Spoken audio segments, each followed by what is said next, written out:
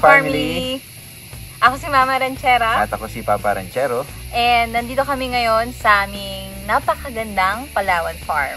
Ayan, so welcome po sa ating first ever episode kung saan ibabahagi po namin ang aming journey from our city lifestyle galing sa Angeles City, Pampanga, going to a country lifestyle here in the province of Palawan. So ayan po, bali sa first episode na to, matutunghayan nyo po kung paano namin minove yung aming napakalaking SUV, aming 3 pets, at syempre ang inyong lingkod, si Mama at Papa Ranchero. Ayan po, so maraming salamat po sa pagsubaybay at naway ma-enjoy nyo po ang episode na ito.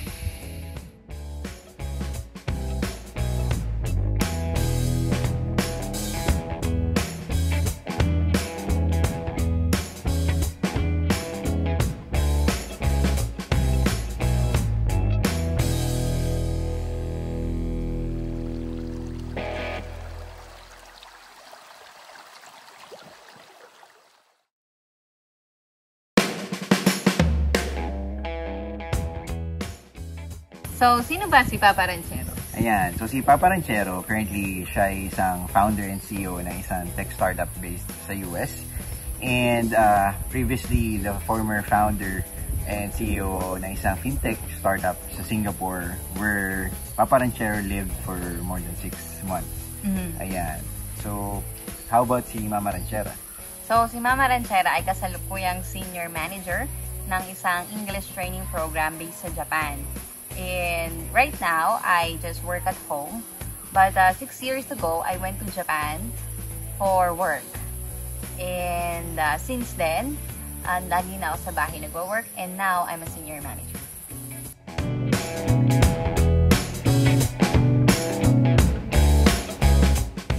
So, bakit tayo nag-transition from city lifestyle to country lifestyle? Ayan. So, well, based sa background natin dalawa, so, lagi lang tayo nasa bahay since, because of the pandemic, our work is mostly home-based. Yeah. And then, realizing the fact na kung kaya naman pala lahat gawin sa bahay ng ating career, without sacrificing anything, why stay in the city?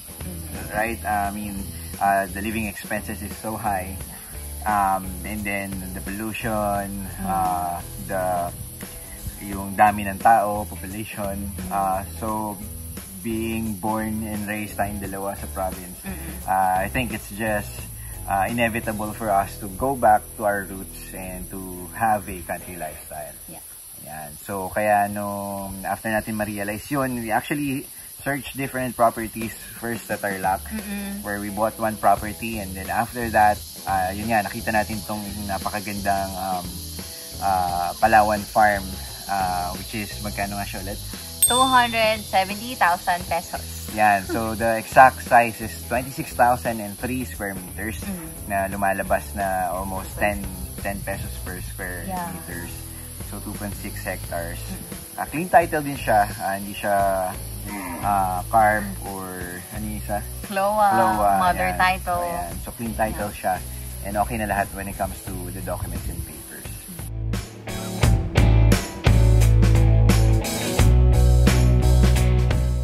So yun, ano yung mga pinagdaanan at ginastos natin sa pagpunta from Angeles City, Pampanga to the province of Palawan? So from Angeles, we have to travel by land. Nag-drive kami sa NLEX papuntang Manila. And then from Manila to Palawan, we used to go to travel by sea. Ayan. So, ano yung mga ginastos natin? Magkano yung total na nagastos natin for the passenger expenses sa to-go? For the passenger, it's 4,820. 820.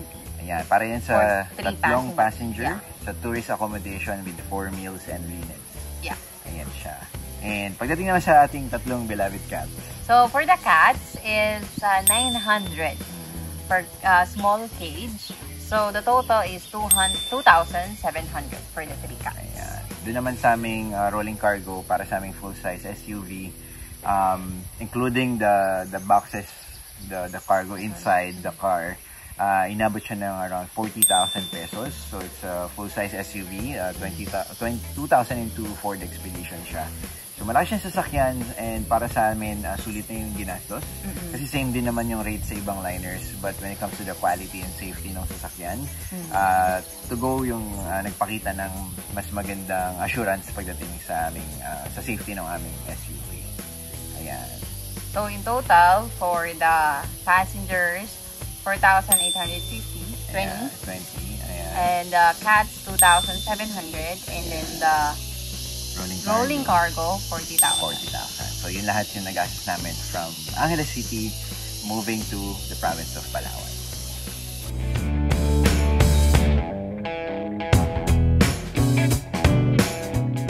So, kamusta naman yung experience natin sa Tugo?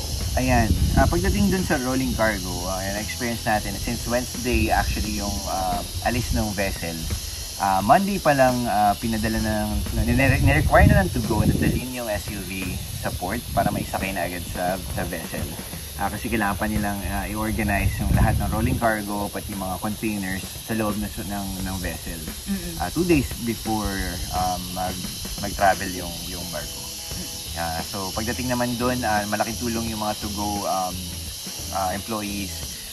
Since mas madali kasi kapag rolling cargo na face-to-face yung transaction, since susukatin pa yung sasakyan, and makikita mo talaga personally kung saan nila ilalagay yung sasakyan bago isampa sa barko. So kudos dun pagdating sa rolling cargo ng to-go flight. Yan. So paano naman dun sa passenger and pet? Sa passenger, it's actually good. So sa check-in, you have to be there like, of course, like 5 hours or 4 hours before. And then, tatawagin nila yung name dun sa list. And then once you are inside, the Coast Guard will check if you have all the requirements. So, kung kompleto yung SPAS requirements mo, kung meron kang SPAS. So, kung meron kang SPAS, ibig sabihin, nag-comply ka dun sa LGU requirements.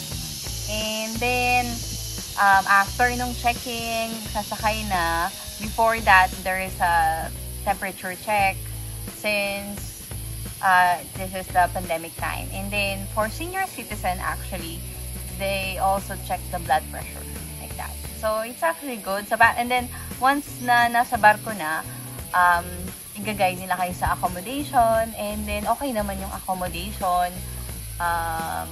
Okay din yung cafeteria na kainan. And, the comfort rooms are clean, and okay siya for the passenger side. And then for the pets, it's actually very good. Meron silang sariling livestock area, and then yung owners, they can visit their pets and they can feed them like that. So it was a good experience for the pets. Ayan, so yun yung overall experience natin sa to-go. Thanks to-go. Thank you.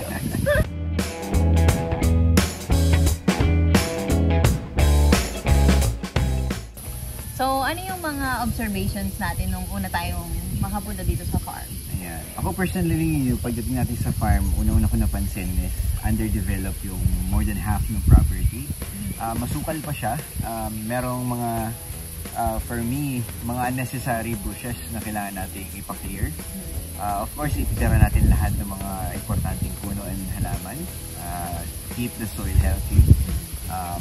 Yan, yun yung isa ko napansin. Another na observation ko is yung ating cornfield, which is more than 1 hectare, I think. So yun, talagang perfect siya para sa ating future plans. Of course, to feed ourselves and then yung ating future livestock. How about you? Ano yung mga napansin mo? So ako naman, marami siyang fruit-bearing trees like mangoes, guavas, banana, and calamansi.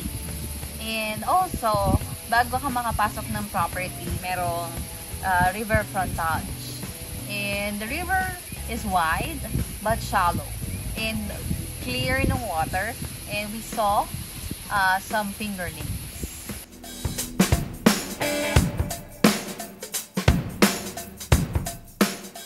Ayan, so ano naman yung mga future development at business plans natin sa farm? So So, currently, nagpapatayo kami nung aming Bali-inspired wooden farmhouse. And we will also start our food production business based sa farm, like crops, vegetables, fruits. Ayan. So, syempre maglalagay din tayo ng iba't ibang livestock, gaya ng chickens, goats, pigs, cattle, and fishes, to name a few. Ayan. So, doon iikot yung mga products and services na i-offer natin sa market dito sa Palawan and hopefully nationwide in the future.